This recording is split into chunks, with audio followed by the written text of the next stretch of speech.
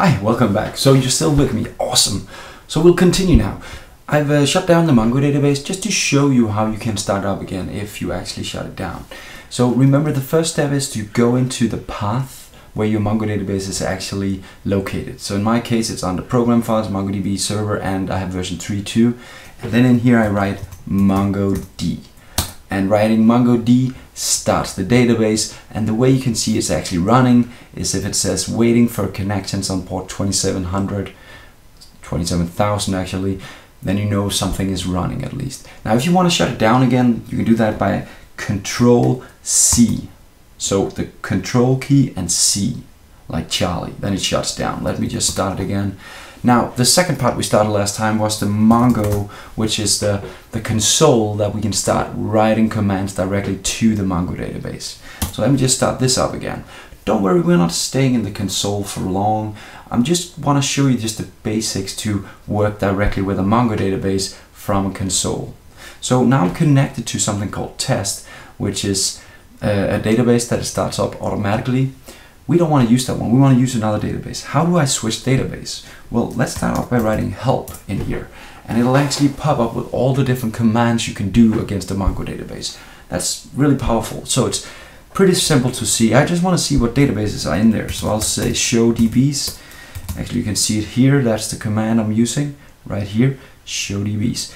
And it shows nothing because there are no databases yet. I want to create my first database. I'm going to make student applications, and that student application is I'm going to make a database for it. And the database is going to be called student app. So I'm going to type use because I want to use a database called student app. I press enter. Boink. And it says switched to the database called student app. So now it's there. It's not created yet, but we don't have to do that. Mongo will figure it out the first time we'll do an insert. But to do an insert, we have to understand what we're actually inserting into. If you have knowledge of a relational database, if you've tried that before, you know a thing called tables. Now, we're not using tables here, we're using collections, but it's kind of the same idea. A table and a collection are almost the same idea, except in Mongo, collection is the document part of it. So it's kind of like a key value set where you have a key and then you have a value for everything. So we're going to make our first collection here, or our first table to put information into, and that's going to be student. So I'll write database, and then I'll write student, which is the name of the first collection I want to create. And remember, there aren't anything in this database yet, so Mongo will create it for us automatically behind the scenes, which is really powerful because we don't have to sit down and create the database before we start using it. So in here we'll have to tell it we want to insert something. Now we'll get back to insert, what that's all about. We're going to talk more about the CRUD functionality, but we're going to insert something, and then I'm starting a parenthesis here to explain to Mongo this is a function that I want to call. This is a method to insert something into the database.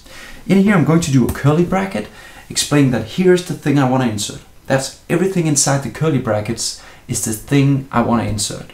And in my case, it's going to be a student. So let's give the guy a name. Let's call him Bill. And just notice the syntax here.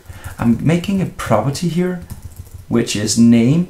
Now, the property is, a student can have multiple properties, but a property is kind of one real world thing. Like I have a name, that's a property. I have an age, that's another property. I have a hair color, that could be a property, etc., etc. So that's properties for a student. So we have a name here, and let's also give him an age since I mentioned that. So making a new property, giving him an age of 22 years old.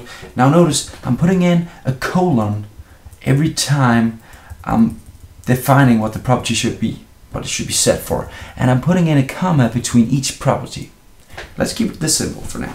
I'll add an end curly bracket saying that now this student is ready to be committed, and I'm putting in an end parenthesis to explain to Mongo that the method is done.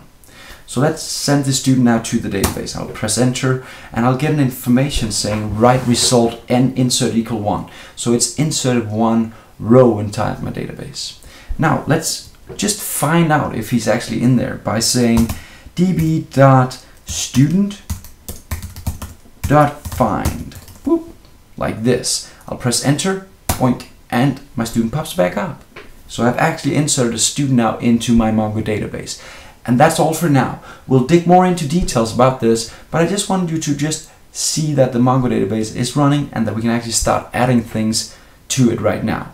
We'll be back in a second with more information about the Mongo database. So see you later.